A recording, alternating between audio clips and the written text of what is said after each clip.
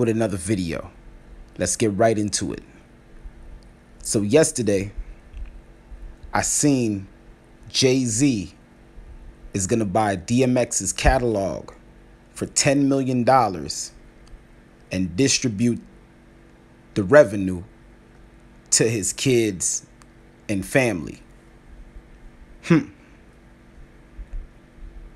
Okay. What did you guys think when you guys heard the news of him buying DMX's catalog a day or two after he passes away to then distribute to his kids? Leave it in the comment section. Now, I was looking at my analytics the other day, and I noticed that a lot of my viewers are in the range of their 20s to 30s male. So I would expect you guys to remember the feud between Jay-Z and DMX in the early 2000s. DMX was a platinum artist. Every time he dropped, it was platinum. Jay-Z never had the same career, but for some reason, he became bigger than DMX. Was his music better? Arguably. Some people are Hov fans, some people are DMX fans. Leave in the comment section who you think had the better music in the early 2000s. Like I said, it's an arguable situation. In 2004, Hov became the president of Def Jam Records. So you know what that means. He then became the boss of DMX. Many would say from that point was the turning point for DMX's career as a rapper on the charts. Like I said, it's arguable. Leave in the comments what you think. But for those who know, they know.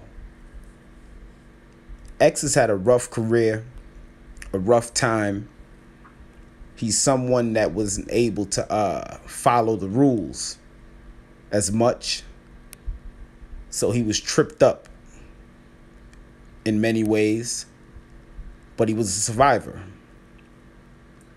He went to jail. That ain't about nothing for X. He went to jail, the drugs.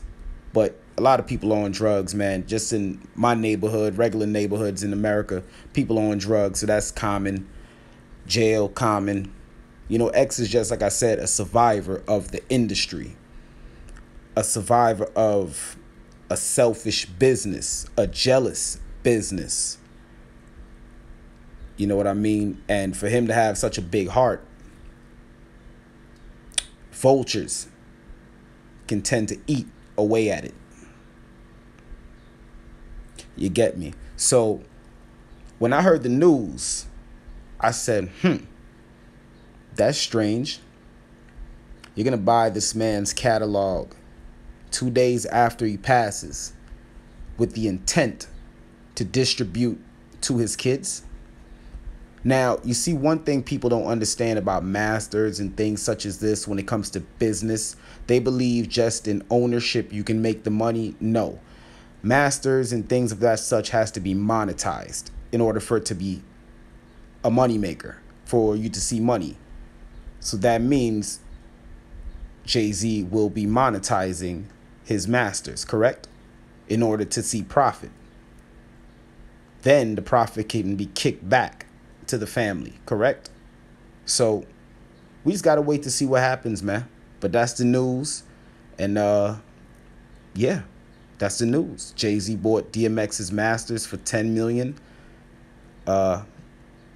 It is what it is. But hey, if you're new to the channel, hit the subscribe button. If you're already subscribed, stay subscribed. I drop daily videos, daily uploads. You're now welcome to K Will TV. I'm gonna catch y'all in the next one.